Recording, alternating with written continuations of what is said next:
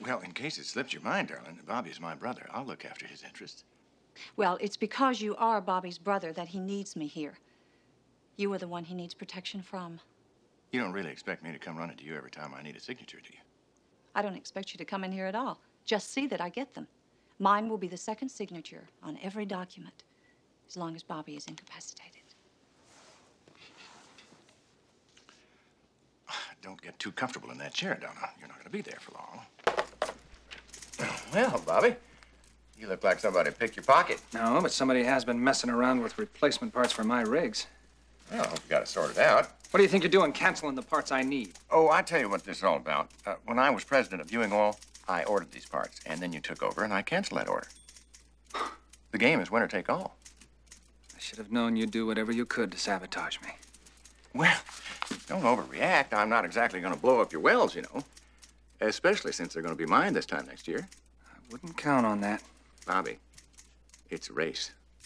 Check your horse. For a minute. Watch my Hey, look at this. He hit me. Would you wait a minute now? Come on. That's enough. That's enough. Come on.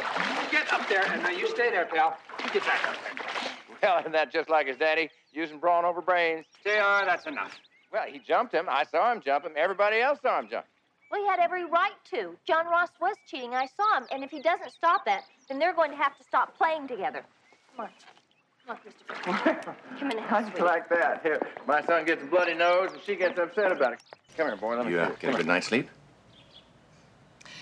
JR, I don't think you really care how I slept last night. Well, of course I do. I always care how you feel. You care whether or not I've changed my mind about the will. Well, I just thought if you had a chance to sleep on it, you might see that you'd made a hasty decision. I don't think so. You're still going to see Harv Smithfield? Yes. I have an appointment with him at 2 this afternoon. Then you leave me no choice, Mama. I'm going to fight you every step of the way. And I won't be alone. I guarantee you Bobby will be with me.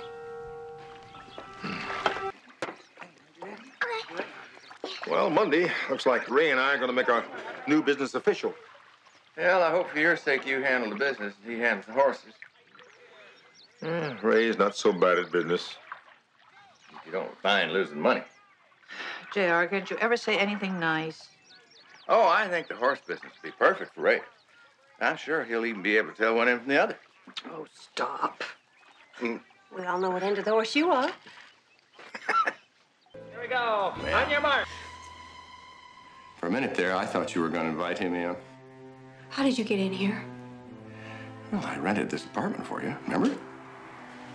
I always make an extra key. What are you doing here? You sound a little nervous when I talked to you on the phone. I thought I'd check on my investment. I don't like this, JR. Well, darling, I'm not paying you to like it. I'm paying you to do it. Hey, Bobby. It was quite a show you put on at dinner last night. Yeah, I thought it worked. Think Cliff is dumb enough to fall for it? Well, he fell for that rodeo setup, didn't he? Now, he's not only willing, he's anxious to believe that Beam is on his side. He'll believe anything that'll help him get what he wants. Let's have a little breakfast. Couldn't wait to get back home. Hello, JR. Didn't you enjoy Harrison's company? He can be real charming when he wants to be. And I thought he had done just about anything to please you. Well, he is trying very hard to please somebody. What did you have to do with my getting that promotion? What made you think I had anything to do with it? Something Harrison said this weekend. You made him send Liz Craig to Houston and give me her job, didn't you? Oh, Pamela, you have an exaggerated view of my power. I merely pointed out your many talents to him, that's all. Why? Well, I thought you looked unhappy. Thought you needed something to distract you. Well, how very kind of you. Well, I thought so. And now that Bobby's found something to distract him, everything worked out just perfectly, didn't it? Bobby. Jenna Wade's back in town. Haven't you heard? If you're expecting hysteria, JR, you're going to be awfully disappointed.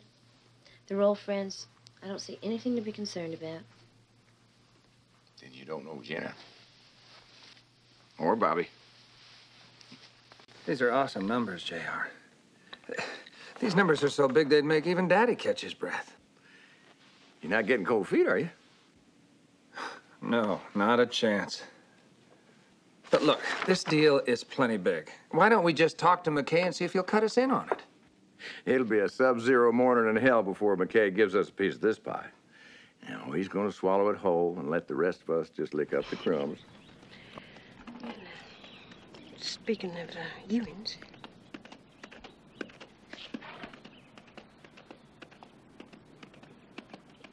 Oh, Ray Cribbs. Who would have thought that one of Daddy's wild oats would ever have blown all the way back to South Fork? Damn. JR, you seem to be taking this whole thing just with a grain of salt. Jock seems to be paying more attention to Ray than he ever did to Brother Gary. Well, as long as he keeps pitching hay and minding the cows, I'll take care of him when I have to. JR, I don't like this at all. It feels like just everything's slipping away.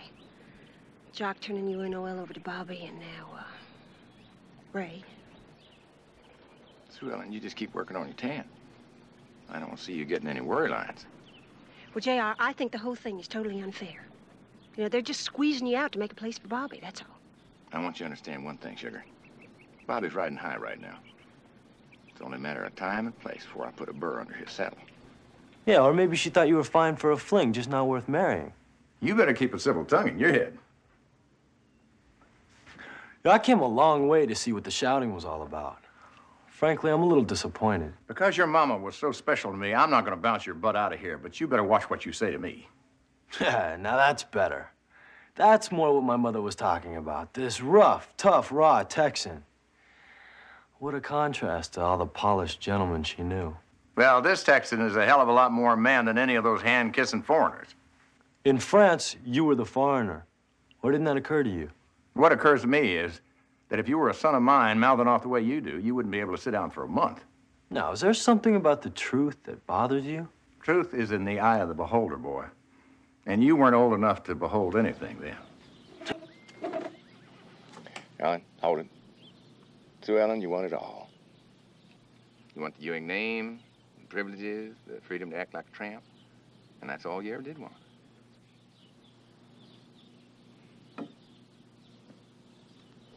Believe it or not, JR, I loved you when I married you. Yeah, it's a long time ago. Been a lot of action since then. On both our sides. Let me tell you about Dr. Elby. Of all the psychiatrists in Dallas, you picked the one that's going to get you in the sack. I was surprised to see you and Bobby so chummy last night. When you said to bring a friend along, I didn't realize it'd be for your brother. Well, he needs special handling. He's so close to a divorce now, I don't want anything to go wrong. What could go wrong? They could get back together, reconcile. And you don't want that? I want what's best for Bob. Of course you do. And you're being very nice to him, sharing Ewing oil. I'm going to do something even better. Oh? I want to protect him from all the headaches and responsibilities of being an equal partner in the company. You mean the fight for Ewing oil isn't over? It is for Bobby. I need your advice. Anything I can do to help? Well, I'm afraid it's going to take a little longer getting Lucy to marry me than I thought. What's the problem? I don't know. She says she needs more time. Well, you do have a problem. Indeed you do. When you shoot down Cliff Barnes, you're going to be out of the spotlight. And if you lose that, you just might lose little Lucy. Well, what can I do? If I push any harder, I'll scare her off. Well, she's a Ewing. You always seem to want things we can't get. You tell her that everything's off between the two of you and let me handle the rest. You sure it'll work? Allow me to be the first to toast the groom.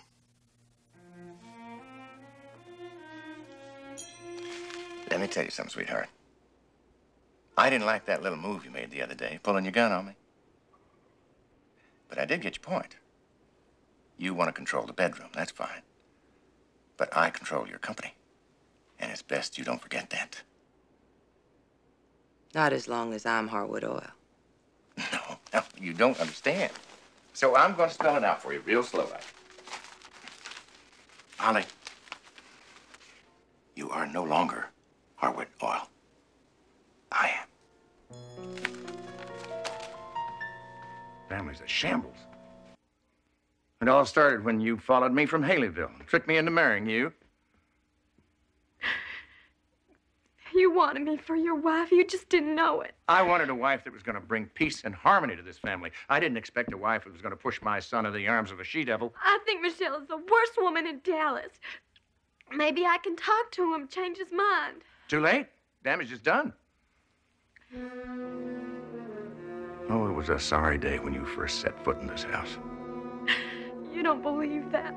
I do. You just cost me my firstborn son.